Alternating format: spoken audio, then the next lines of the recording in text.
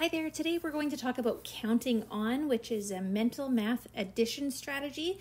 And specifically, this is a beginning strategy that your students will use when they're younger. So let's take a look at how this strategy looks. So if we roll 2 dice, we roll a 5 and a 2, and we want to find the sum. Counting on means that we're going to start with a bigger number. So in this case, it's a 5, and then we're going to count on 6, 7. And that's how we're going to find the sum. Now, this is different than what your students might do when they're first starting to add. And that is when they might count all of the objects in a set. So what that might look like if you were to roll a 5 and a 2, your students might say 1, 2, 3, 4, 5, 6, 7. So that would be a very beginning strategy. Counting on is where we try to move them away from counting all of the objects and just start with the bigger number and then count up from there. So when is a good time to use counting on and when isn't? Let's just discuss that very quickly. So ideally, we only want to use counting on if we're adding 1, 2, 3, or 4 to a number. Beyond this, it gets too confusing and it gets really easy to make mistakes. So let's look at an example here. If we are adding 6 plus 4, this would be a situation where counting on can be an effective beginning strategy. We would begin with 6 and then count on 7, 8, 9, 10. Now, if we are adding 16 plus 14, this is not a good scenario to use counting on, because if we begin with 16 and then we try counting up 14, so we're going to think 17, 18, 19, 20, 21, 22, 23, 24, you can see the problem here. It gets way too confusing to remember where you're at and mistakes become inevitable. So we want to only encourage counting on when we're adding 1, 2, 3, or 4 to a number.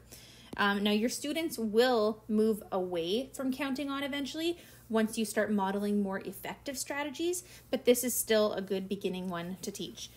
Now, something else that we want to make sure we are reinforcing is the commutative property of addition, meaning that it doesn't matter which order the numbers are in. We can still add them either way. So what I mean by that is for 6 plus 4, if we saw 4 plus 6, we still want our students to realize that we would begin with the bigger number here, 6, and count up, 7, 8, 9, 10. Okay, now when we teach any new concept in math, it's really important that we follow the concrete representational abstract model, or you might hear this referred to as the CRA model. So let's take a look at how we can teach counting on using the CRA model. So in the concrete phase, we are going to do a lot of hands-on activities, and this is where kids are actually moving objects around and they have the opportunity to manipulate them. When we move on to representational, this is when we're drawing pictures. So we're drawing pictures or representations of the materials that we used in the concrete phase. And then abstract is where we're actually writing out an equation or the actual numbers and the addition symbol.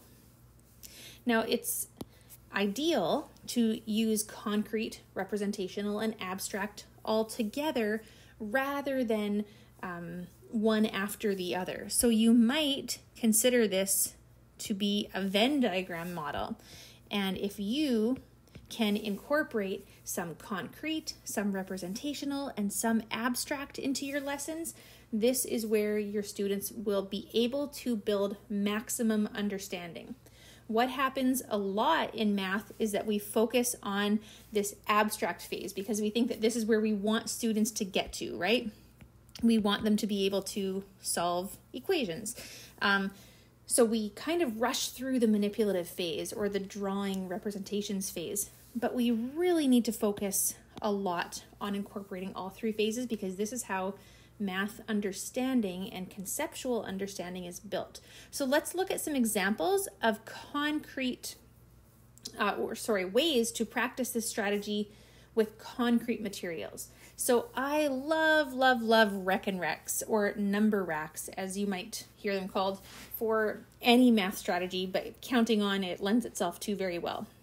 So here we see that we have 9 beads on the top and 3 on the bottom. So this is just a way for students to actually see the numbers that they're adding. So if we were adding 9 plus 3, we could represent it on the Reckon Rec like this. They could start by saying 9 in their head, and then they could actually touch these 3 beads as they count on 10, 11, 12. Dominoes are another item that you might have in your classroom that lend themselves really well to counting on. So for example, for 6 plus 4, your students will get to the point where they'll recognize this side as a 6, so we can just start with 6 in our head and then count on and touch the dots as we do that. 7, 8, 9, 10.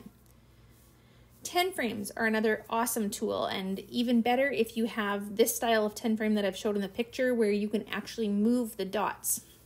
So this one shows 5 plus 3, and so we can actually start in our head with 5, and then we can touch those other dots as we count 6, 7, 8.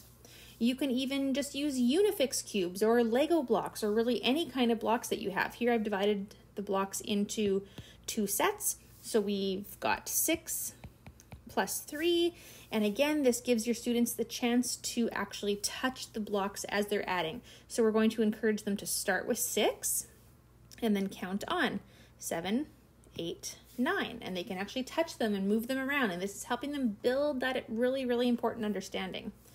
Another great tool is a beaded number line or a bead string. I made this one really inexpensively with some materials that I got off of Amazon, and this is just another way for them to actually see the numbers. So this bead string is designed with the beads in groups of 10. Here I've shown 10 plus 3. So we're going to start with 10, and then they can actually touch these beads as they move them over. So 11, 12, 13. So these are all really wonderful ways to practice counting on in a concrete way in your classroom. Now let's take a look at the representational phase. So this is when we start drawing representations of the math. So we can represent a Reckon Rec or dominoes or 10 frames or any of that in pictures. So we might use 10 frames that we've drawn out and have our students work with these 10 frames. And we could make equations.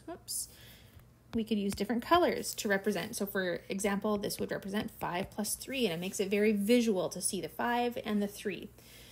We could also use dice patterns that are actually drawn rather than the actual dice. Okay, so any of these can be represented in a drawing.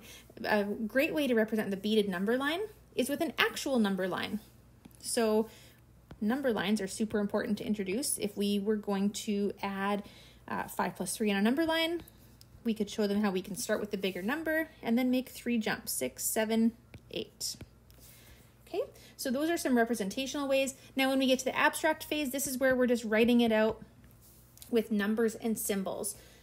So the big idea here is to try to incorporate all of these phases into your lessons as much as possible and continue to make manipulatives, like I've shown here, continue to make those available to your students even after you feel like you're through the manipulative phase, because they will still be really, really beneficial, and your kids need a lot of experiences with concrete materials like this. So I hope this video has helped to get some ideas flowing for the counting on mental math strategy. And if you're interested in learning about other mental math strategies, then please check out my YouTube channel where I have lots of other strategy videos available. Thank you so much. Have a great day.